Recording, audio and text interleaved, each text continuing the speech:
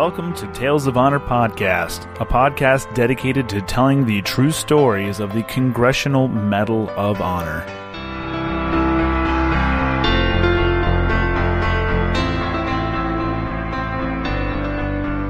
Hello everyone and welcome back to another episode of Tales of Honor Podcast. I'm your host, Christoph Ambrose, and today's episode is episode 137. It's being brought to you by the good people over at Combat Flip Flops. Head on over to combatflipflops.com to check out some of their great products, flip-flops, jewelry. They got the nice war rugs, Afghan war rugs over there. Shoes even, too. Check all that stuff out. It's great stuff made by great people with a great mission to help flip the view on how wars are won.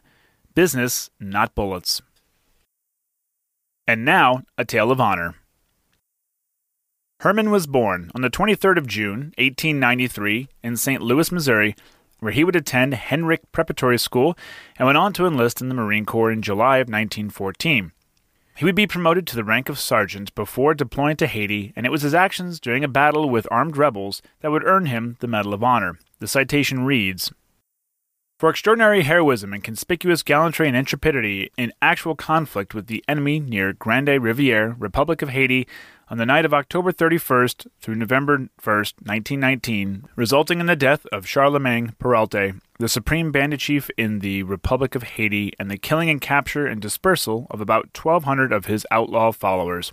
Second Lieutenant Hanneken not only distinguished himself by his excellent judgment and leadership, but unhesitatingly exposed himself to great personal danger, and the slightest error would have forfeited not only his life, but the lives of the detachments of gendarmerie under his command. The successful termination of his mission will undoubtedly prove of untold value to the Republic of Haiti. Herman received his Medal of Honor in December of 1919, and was also commissioned as a second lieutenant for his actions as well. Shortly after this battle, Herman shot and killed another Haitian rebel leader that had succeeded Perrault, and was awarded the Navy Cross for this. He returned to the U.S. in 1920 and went on to serve in the Brazilian Exposition and Nicaragua, where he earned another Navy Cross for capturing a rebel leader.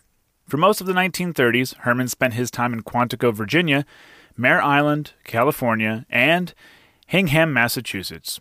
During World War II, he served with the 1st Marine Division until November of 1944.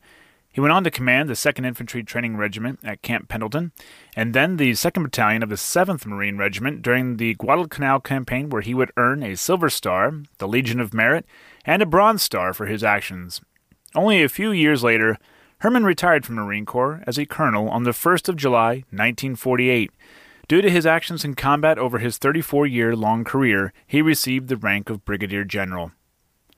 Herman Henry Hanneken died on the 23rd of August, 1986, at the age of 93 at the Veterans Affairs Hospital in La Jolla, California, and is buried in the Fort Rosecrans National Cemetery in San Diego, Section C, Grave 166D.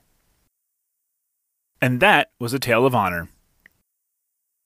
Thank you so much for listening to Tales of Honor Podcast. If you like this podcast, please be sure to leave a nice review, a good rating, and tell a friend.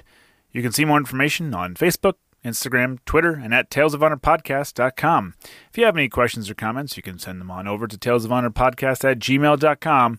And until next time, I'm Christoph Ambrose. Thanks for listening.